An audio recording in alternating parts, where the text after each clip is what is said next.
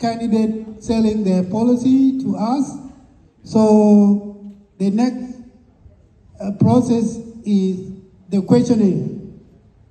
So we're going to ask them a generic question that the three candidates they're going to answer.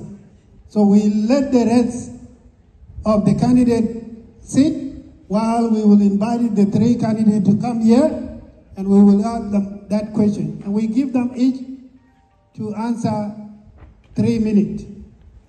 At least you can't go beyond that. That's only.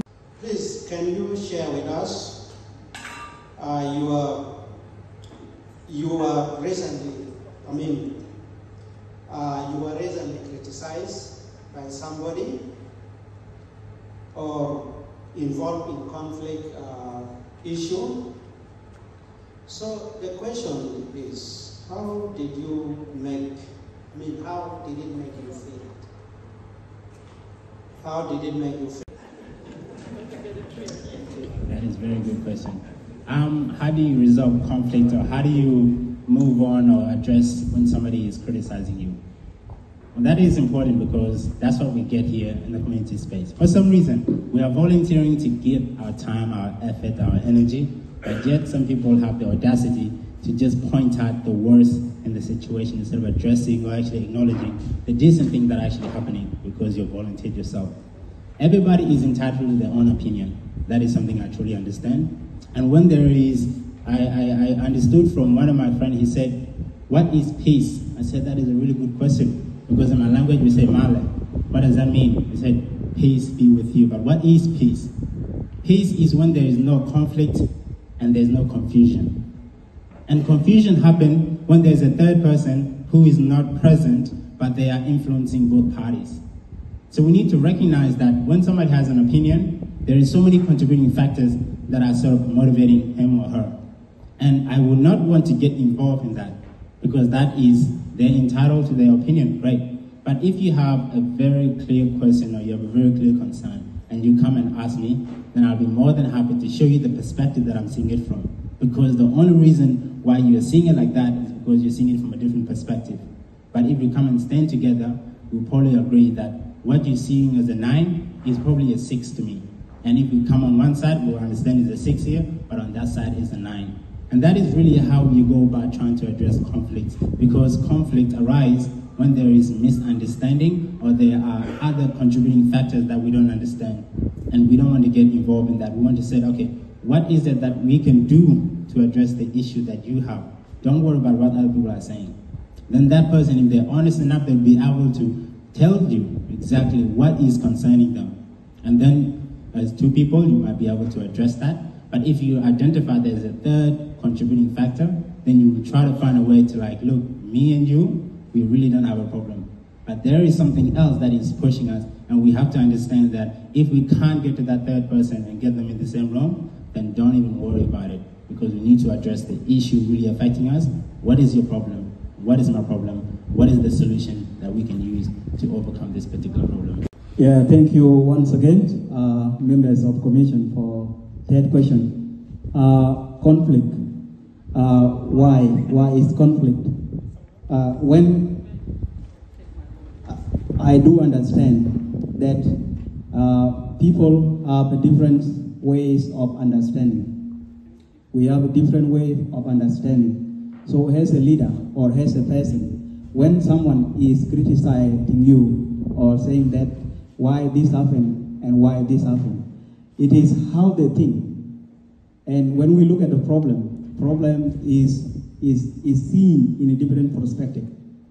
So if a person has why you do that, that's how that person look into problem in her own or his own perspective. What I do as a person who is being criticized or as a leader, I listen to that person, listen to why he is questioning or he is asking that. After listening to that person, then I have to understand, and we have to communicate. So communication is the best way to resolve problems. As communication, you can communicate between two of you. You have that person, why he feel that way. that person will explain exactly, and then you will understand, and then you express your thinking or how you know that thing on your own. If it reach into the stage that you cannot understand each other, there is what is called mediation. When I have a problem with it, and we talk about it, first step is to try among ourselves. If we are unable to manage that or to resolve that, then we bring in third party. We can bring in a Alaki. So then we explain ourselves, and then with the third person as a mediator between us, then we can understand.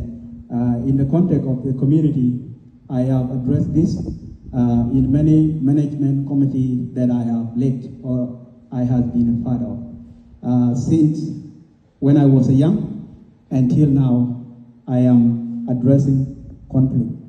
Also, it won't be very difficult for someone who have family like me, because you all know family, when you are married or when you have a family, there is always a conflict.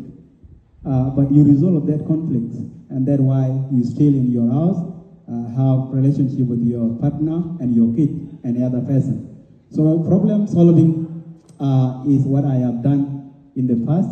I am trained when I was in a refugee camp. I was trained as a peace education teacher. So I was teaching peace to members of the community and to school. So this is a very good question, and it is a part of leadership. You have to be criticized. Thank you, Peter. To the conflict and criticizing, I always find that, especially in my workplace. I will bring one example. During the COVID-19, when people was locked down, and we see our young one across the border come to Queensland, there was been criticism even at work. So I was finished my lunch break, and I was sitting in my table eating. So one of my kids called me, and I was speaking in Dinka. So because in my break I thought I have freedom. So I was talking. Meanwhile, I was talking. One of the colleagues said, "No, you guys don't respect anywhere. Even now, look what you done. Your sister brought the COVID to Queensland." So in that, I was just relaxed. I was just relaxed and listen, because if someone come want to fight you or just hit you with something to confuse your environment, you need to listen. And that listening is a key to reflect why made somebody angry. You need to find out. And when you finalize, you need to see if she calm down. You need to explain, this is what's in me, I'm this person. So criticism is part of my life, and I never care about somebody. Even you criticize me, I will come and say hi to you. And I'm still talking, because for myself, I always think that if you say something that is not going to make me sick, why I care? So I always just move on and find a way to come out of the situation, or other way around. Sometimes, as a South Sudanese, as us, we have a problem. We're not listening. We're not listening. If your sister come angry, you need to calm down, or your brother, or someone find out why a person is like this, because his daily life is happy, and you need to bring that a solution and fix it. If you can't, if you said, no, I can't even want to see you, and it's still fighting you, you need to involve other group to see and solve the problem. And this is my understanding of the criticism. Thank you. Now, so the floor will be you people to have questions, and we give you also 3 questions, and there will be one in this row, one in the middle, and the one in the last row. So this question will come from this end now. The person sitting behind you. Take the mic. Take the mic. Good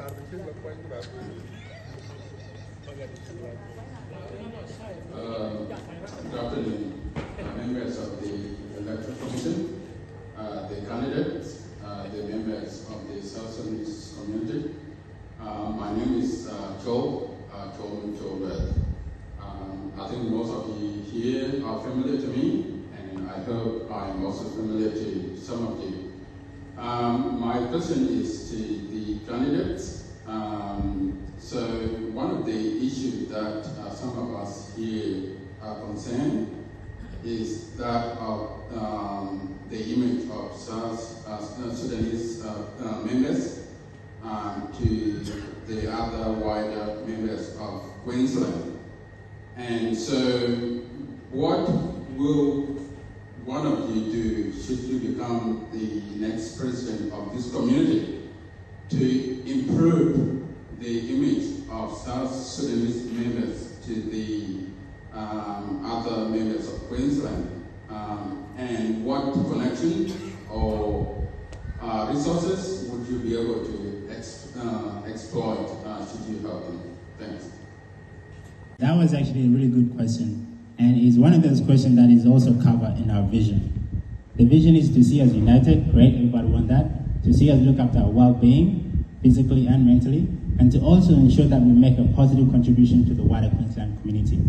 And I can assure you that in this room right here, or before, we had two people who are South Sudanese people who have been recognized as Order of Merit in the Australian. It's a very difficult list to actually get recognition, but we have two gentlemen here tonight who were with us today. One of them was Benjamin Bull, and the other one was Elijah.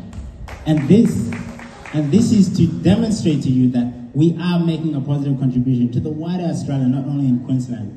Now, what we have to do is that we have to fight the negative images that the media, the mainstream media, is trying to impose on us. We are doing great things, and we have demonstrated this by actually speaking on our behalf and promoting the goodness that we can offer.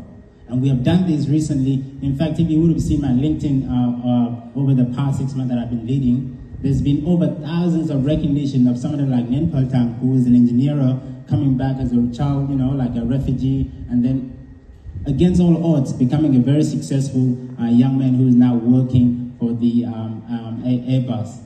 Right? We have people like myself who are now a town planner for Brisbane City Council. We have a lot of people within us here who are doing remarkable things, like Theo Atem, who is actually designing the electrical system that will probably empower the upcoming tunnels that are going underneath the bridge. These are people within our community, and we have business owners within the community, and we need to be able to promote them. And by promoting them is for us speaking for ourselves. Like somebody like Rose, who has started Diverse Connection, to ensure that our diversity is recognized, because we are in the most multicultural society there is, the most peaceful society there is, and we need to ensure that our contribution is well recognized. And the only people that can do that is us. Having media representation like he does is to ensure that the goodness that we can offer is actually displayed, so that everybody else can see what we can offer, including our cultures and everything else that we can offer. And that is how we're going to address that, because maybe the media may not talk to us, but they will listen to us, because since I've been here, we have made written representation to all the way to the parliament, to our local members and the media, when they are doing things that don't add up to us, and we need to be able to speak up. But more so than other, we need to be able to promote ourselves, because if we don't do that, maybe nobody else will. So thank you. Thank you to the members of general public for the first question. That question, I look at it in two ways. Anything bad that is counted on our community is in two ways. One, it might be other people from other communities that are doing bad things in the name of our community. And second, it might be members of our community who are doing wrong things. So to rectify this or to correct this, we have to, as leaders, when we are elected, or as a leader when I am elected, I said it in my policies, that it is one of our vision to talk to the media that anything which is not done by South Sudanese should not be ours. And we will accept what we have done. And what we have done, in every society, there is no good society. Society is comprised of bad and good deeds. And as South Sudanese, it is not exceptional. We have those groups, we have those people who can do good things, and those people who can do bad things. So what do? to rectify any bad thing that damage our image before the public is to engage our community members in a positive activities, so that if anyone from the wider community is seeing South Sudanese doing a wrong thing, they can also see a South Sudanese doing a good thing, and that's normal for any community. So if we do a lot of good things, then we are selling our image to others that we are a good people. And how are we going to do it? That's why we have this leadership, and that's why we are seeking for unity to unite ourselves, so that we all show a good thing that we have as a community to others who don't know us. If you are not participating in any activity, then someone will misconcept you. My brother, for asking that question is very important.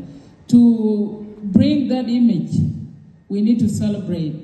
When the children finish year 12 high school, the community must have a celebration day to show and invite other stakeholders to show them that we are South Sudanese, our kids, they're doing this. Not all of us are bad, and we will fix. And when we start that system, the other children that behind us who are practicing or other people involve them to those activities, and the media as well, we will set up the live media for our life, what we are doing, what we are achieving. Every year, we have to have a system of celebration for something that we achieve across the 64 tribes.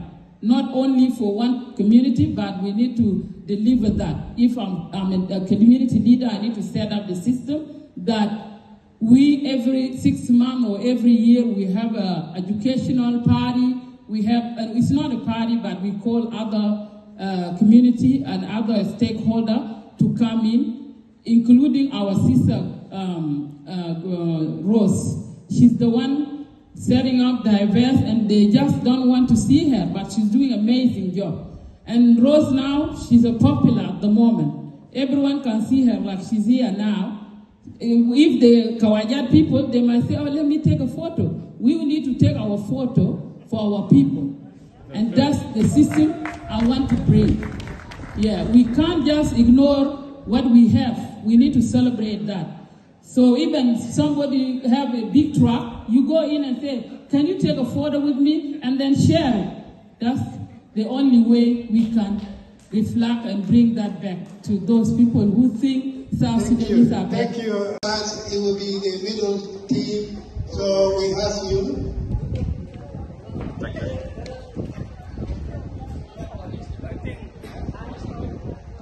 I think my question will be very clear and short because the time is again asked. So Philip, former committee president. So my question is that, to be honest, you guys, three of you, we are human beings. We are not full, we are not complete, unless God. What is your weakness? What is your weakness? And how to overcome it? And how the South Sudan community will know that you overcome this thing?